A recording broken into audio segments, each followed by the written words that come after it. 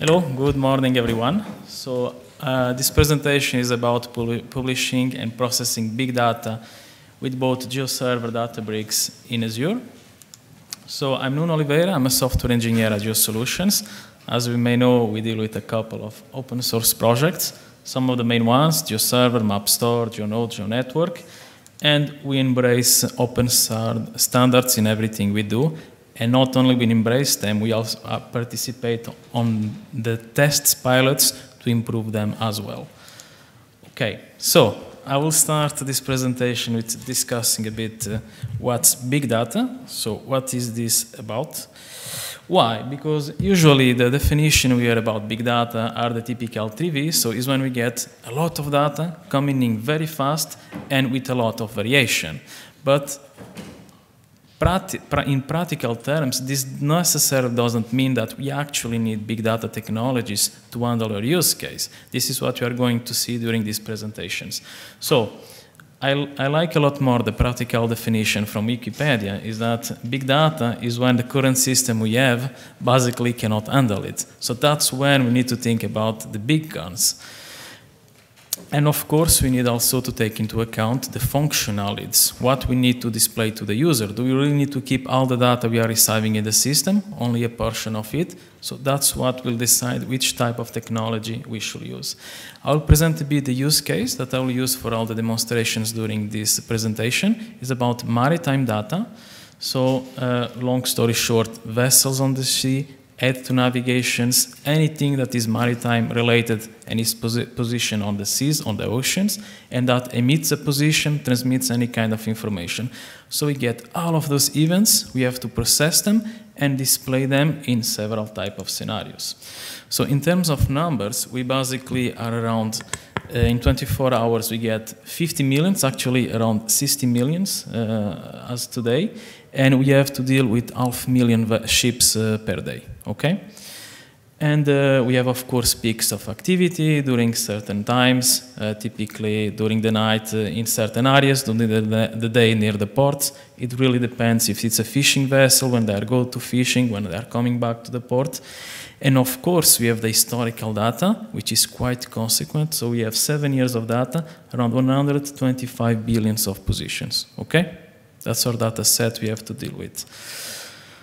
Okay, and well, this is the interesting bit. So we have all of this information, which is quite big. It's quite variated, and it also allows us to handle a lot of different use cases. So it can go from the maritime traffic monitoring, which is the most obvious one, I will say, where you basically want to see the vessels in the sea, what they are doing. We have search and rescue. We'll see that even the aircrafts are going to sea for a search and rescue operation. They transmit their positions as well. The add to navigation things that are on the sea, that typically we want to notice if they are moving around, if they are staying in the same place, if there's some kind of issues with them. And of course, we have to enrich all of this data. So if I have a fishing vessel, not only that the fishing vessel at that location is not enough. I want to know what kind of permit it has, what is fishing, what is his port, where it's going, what is doing, that kind of information. And of course, all of this needs to be very basically interchangeable with a couple of other systems, and we implemented all of this with GeoServer and OGC services, okay? So, we implemented several scenarios with this data. Visualize the positions in real time, which means we want to know the very last known position of the vessel, where it is at the sea, what it's doing. This is useful for tracking a particular vessel or to understand the activity near a port or a busy area. We want to understand the density maps, what are the typical roads that vessels are taking. Visualize in real time navigation to aid systems. Is there an issue with them? Are they deviating from their usual position? That kind of thing.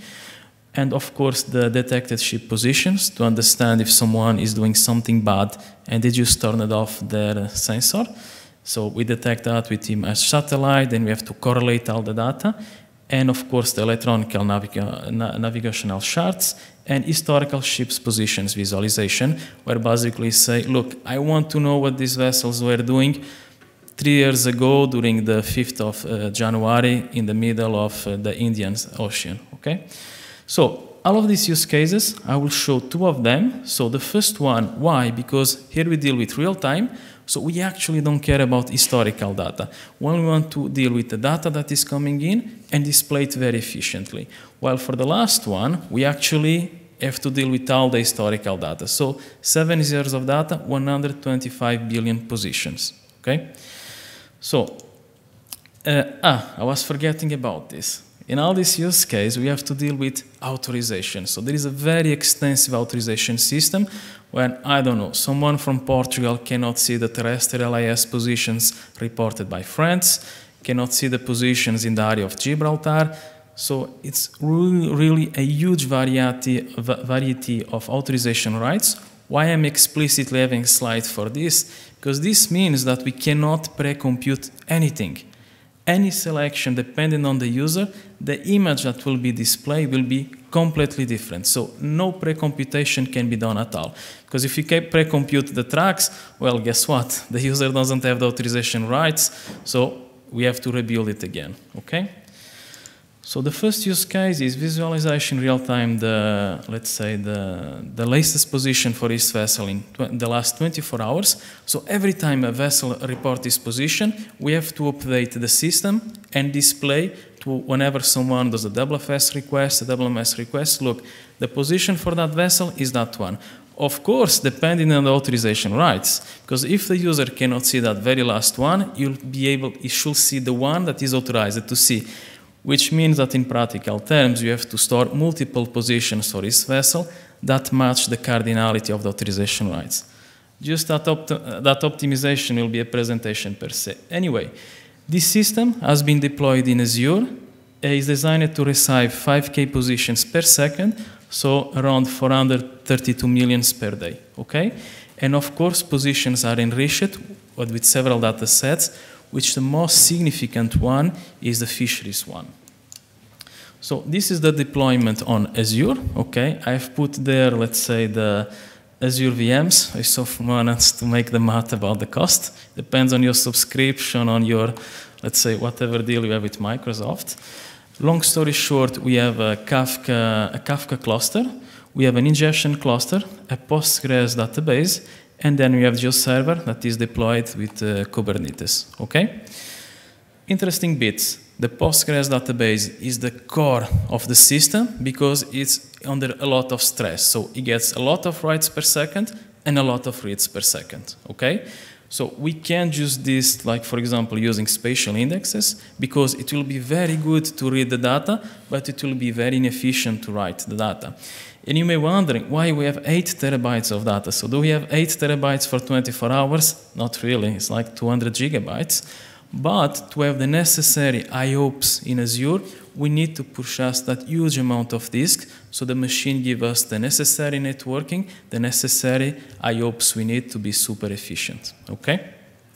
And of course, we have the ingestion cluster, which deals with Kafka. Basically, the positions land on Kafka, they are processed, they go again on Kafka, and then there is another component from the ingestion that reads from Kafka and store the things in Postgres. Why? So we can have buffers, a proper pressure back pressure mechanism between all these components, okay? So this improves the stability of the system, its monitoring, and so on. Okay, well, that's basically what I say. The key here was finding the balance between writing and reading. So yeah, spatial indexes were not an option. I will explain later what we use it. And of course, then we had an extension of processing rules mechanisms, computing positions, filtering positions, that kind of thing. Okay, so for the indexing, this is something we still have to discuss with the GeoServer community. Is a new extension we like to contribute. It basically allows to tell GeoServer on the fly, look, I don't have geometries on database, but I have latitude and longitude, so build the geometry for me. So all the spatial operators available on GeoServer work transparently, but behind the scenes, we are sending requests based on latitude and longitude. So we can use numerical index, which is super efficient, and we got top performance in writing and in reading, okay? Yeah, advanced authorization, as I say, I mean, we have to do several extensions. SQL views, we have to, really craft very carefully the SQL and that kind of thing. So this is basically what the final product looks like. So this is the maritime picture for Europe, where we can see the vessels draw according to the type. As we can see, even at this zoom level, we are drawing the orientation of the vessel. This is a very costly operation to do in terms of styling. This is more of the same, but now based on age. This is basically only displaying the fishing vessels, depending on their gear type. This is a real-time aid to navigation system. This is an aircraft doing a search and rescue operation. We can see that he was turning around at the place of the accident. This is aid to navigation, so it's the stuff typically we see in the ports.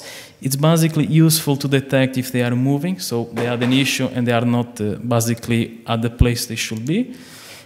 Advanced projection, in this case the polar projection, and advanced styling. So yeah, this is tricky because we have moving objects, so we cannot just do a couple of requests. The request we do needs to apply the styling we want. In this case was about highlighting things. So yeah, for example, here I think we are highlighting all the cargo vessels that have not reported in the last 10 minutes, for example. Okay, this is a video. Normally it should work. There we go. Okay. So of course we cover the whole world. This is the real-life performance.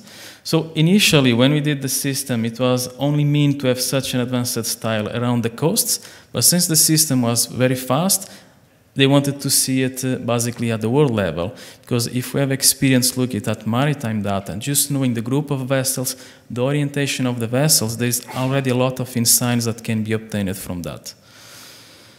So here we are basically just navigating around. And now we are going to apply a couple of filters just to show, all the enrichment that was performed behind the scenes. So we are going to get,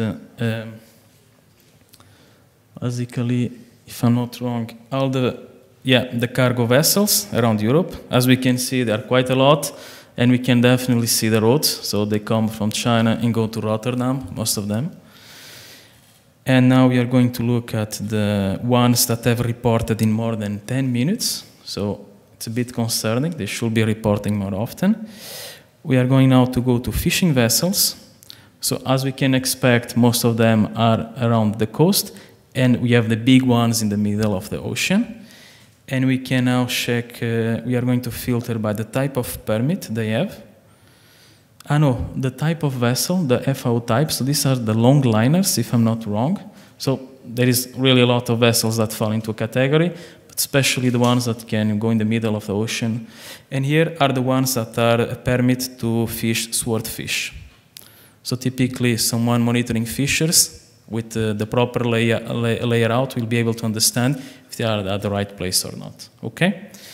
So this was for the first use case. The takeover is that we deal it with a lot of data, so we are receiving a huge amount of data, but we don't really need big data technologies for it, because our use case is to display only the last 24 hours, and Postgres is performant enough to give us the necessary writing capabilities and the necessary reading capabilities, okay? So, now is about historical vessel tracks. So historical vessel tracks, it's another story, because we have 7 years of data, and we may want to go anywhere in time, look for the data we need. So we implemented this system, once again available through OGC services. And in your use cases, so it's basically a user wants to see what the vessel, a group of vessels did in the last month of 5 years ago, or what vessels were in this particular area. We can afford, let's say, last 7 days, it needs to be blazing fast, okay, sub-second, and we need to get the full resolution. All the other time, we can use downsampling, or we can wait like 1 minute to get the data. But once we get the data, after that initial load time, it needs to be super efficient, okay?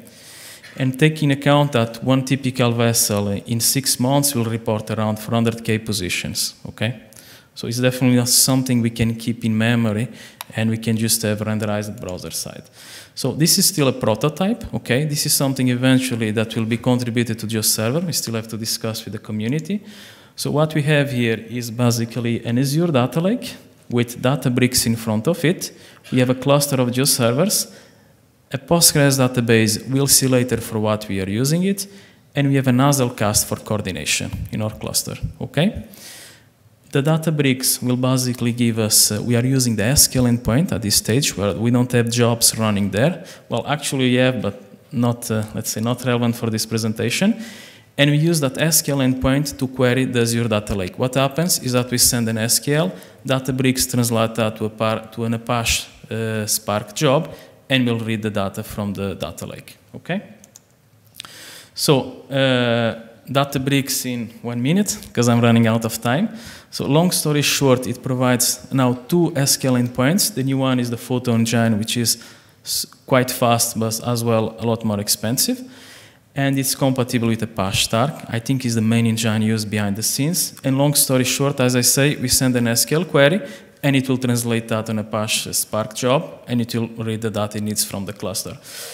We have Apache Sedona that can be used, and it will allow us to use on our SQL spatial operations very similar to the PostGIS ones. So we can have the intersects, that kind of things, okay?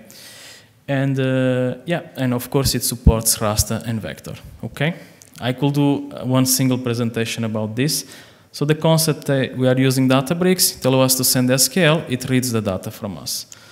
Okay, now this is another important aspect of it. We already saw, is all the big data requiring big data technologies to be handled? Not really, some of them are. And we need also to take this into consideration. These technologies like Databricks, Hadoop is even at a lower level.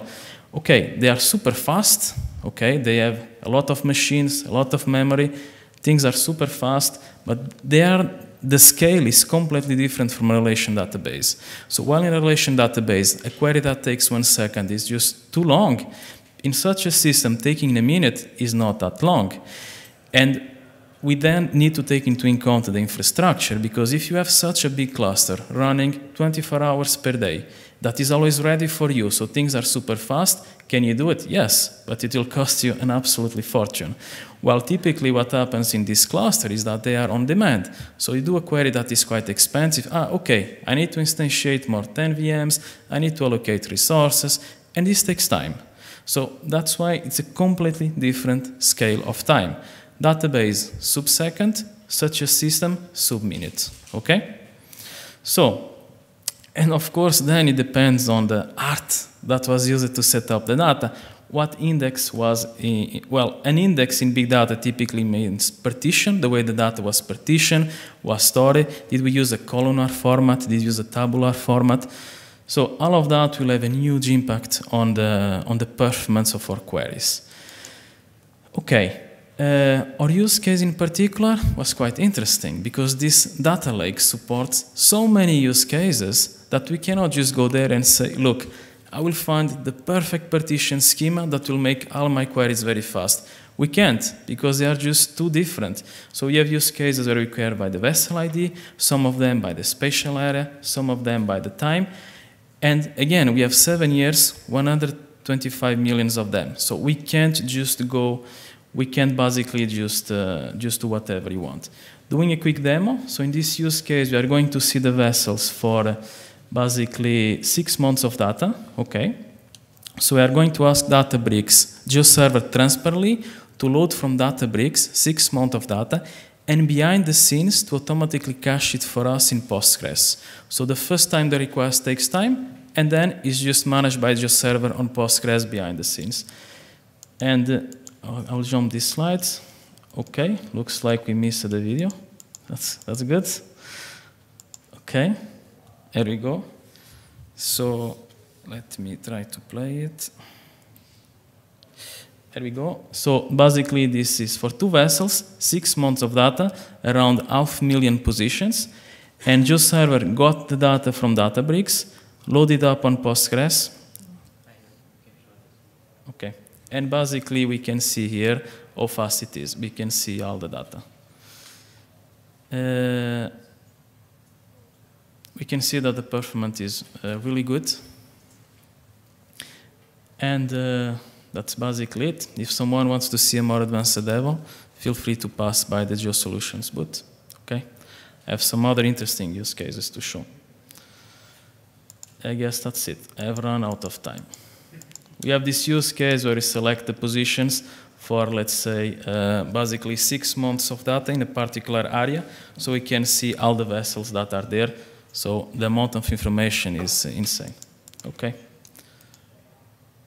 Next steps is basically contribute this to GeoServer, and that's it. Thank you so much.